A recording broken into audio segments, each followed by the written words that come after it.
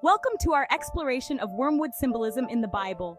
Today, we're going to dive deep into how this bitter herb appears in Scripture, what it represents, and what it can teach us about faith, obedience, and God's judgment. First, let's talk about what wormwood is. Wormwood is a plant known for its strong, bitter taste. It's a type of herb that has been used for centuries in herbal medicine. But in the Bible, wormwood takes on a symbolic meaning, often associated with bitterness, suffering, and calamity. Wormwood in the Old Testament. In the Old Testament, wormwood appears several times, each time with a significant message. For example, in Deuteronomy chapter 29, verse 18, it's used as a warning against turning away from God and following other gods. Wormwood symbolizes the bitter consequences that come from spiritual unfaithfulness. In Jeremiah chapter 9, verses 14 to 15, God declares that he will feed the people of Judah with wormwood as a judgment for their idol worship. Here, wormwood represents divine judgment and the resulting suffering due to their disobedience.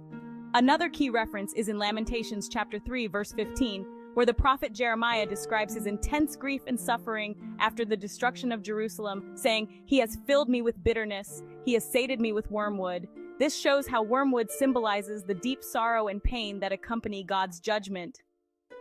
In Proverbs chapter 5, verse 4, wormwood is used to describe the outcome of engaging in sinful behavior, like adultery. It represents the spiritual and emotional bitterness that results from unwise choices. Finally, in Amos chapter 5, verse 7, wormwood is a metaphor for the perversion of justice. The prophet Amos condemns those who turn justice into wormwood, showing how corruption leads to bitterness and suffering. Now let's move to the New Testament. Wormwood makes a dramatic appearance in the book of Revelation.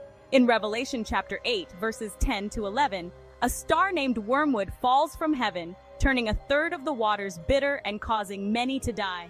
This symbolizes a catastrophic event that brings widespread suffering and serves as a warning of divine judgment. The bitter waters represent the corrupting influence of sin and the consequences of rejecting God. Wormwood symbolism isn't just limited to the Bible. In ancient cultures, wormwood was often associated with both healing and harm.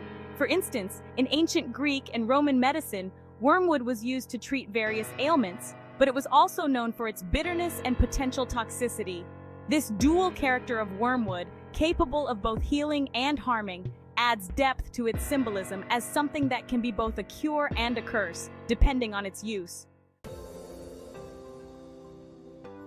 Beyond its use in ancient texts, wormwood is also known today as an essential oil.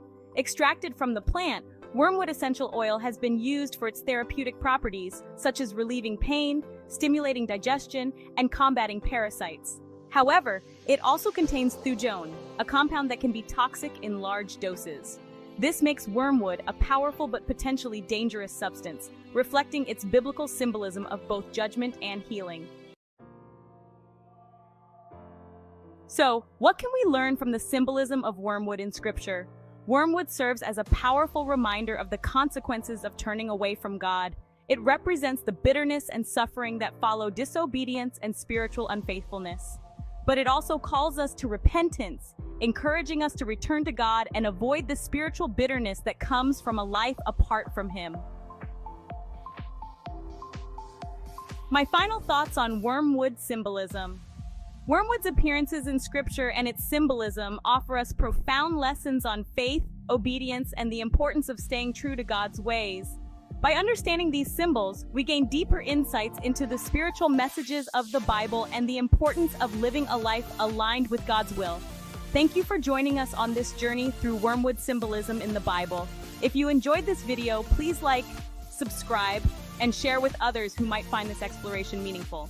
Until next time, stay blessed and keep seeking the truth in God's Word.